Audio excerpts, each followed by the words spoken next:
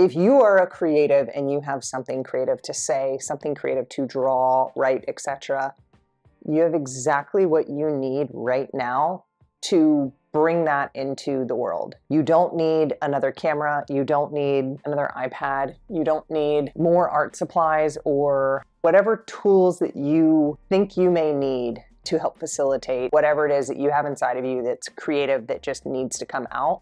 You have the answer. You have everything that you need. It's all within you. You just have to sit down and do the work. And doing the work is not just doing the work sometimes or kind of sort of. It's sitting down every single day and greasing that groove, facing the resistance, and just putting out artwork.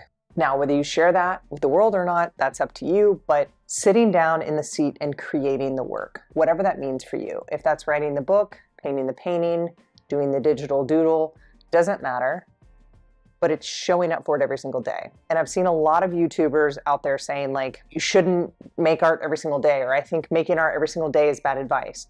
I completely disagree with that. I think showing up for your craft, checking that box, whether it's honestly total crap art or like some of your best work, you have to show up and build that muscle. Creativity is within every single one of us.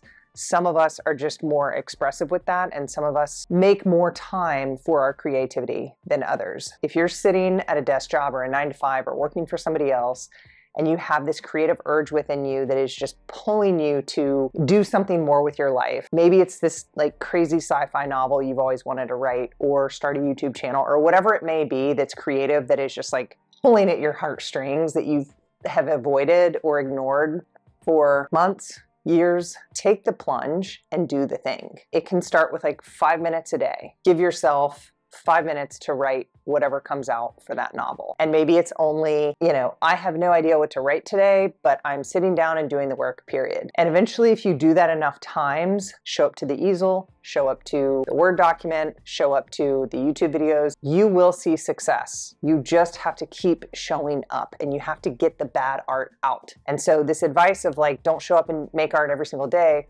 I disagree with. Frankly, some of the most famous like modern day artists are people that created work every single day. Like they were doing 365 projects, which is one piece of art every single day for a year. And that completely changed the trajectory of their entire career. It opened up new careers for some people. So get out there, do the work. You have all the tools you need right at your disposal. You don't need a full-blown Michaels store in a spare bedroom to create art. Like you have everything you could possibly need. I just feel very passionate about this because I have been that person. I've been the person who ignored my artistic voice. I ignored my creativity. It kind of oozed out in other ways in areas of my life. Like I owned a pretty successful business. In ways I was able to be creative there, but in other ways I wasn't. I had business partners and I had limitations based on just the type of business that I was in. I was just kind of having to put some of that stuff on the back burner because there were other things in my life that required and demanded way more of my attention. And so my inner artist, my creative, she got kind of quieted down a little bit and moved to the side. I don't think you will ever be upset about creating more things in life. If this sounds like you, or you resonate with anything that I'm saying, even if it's just like a tiny little morsel, go make something today and detach yourself completely from the results of that thing. It doesn't matter what it looks like. It doesn't matter if it's perfect. It doesn't matter.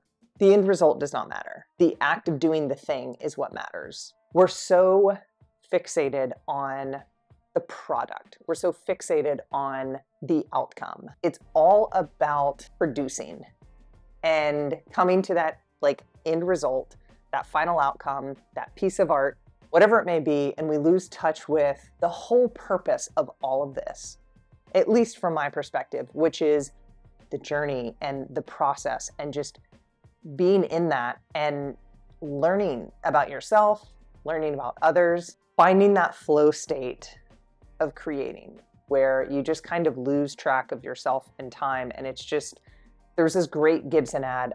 I wish I could find it. Gibson guitars. It said 5 minutes equals 3 hours. And I thought that was, anyone that's ever played an instrument or been creative in some way, shape, or form, like you eventually lose yourself in that. And I thought that ad was so fitting, such a short, condensed way to say so much. That was probably 15 years ago that they ran that ad, maybe. And I still think about it to this day. Yeah, so I guess public service announcement to all creatives, like, you have everything that you could possibly need. You have it. I promise you have it. You just have to show up for it, and you have to be consistent. And so find 5 minutes a day, literally 5 minutes. That's easy. 5 minutes once a day, every day.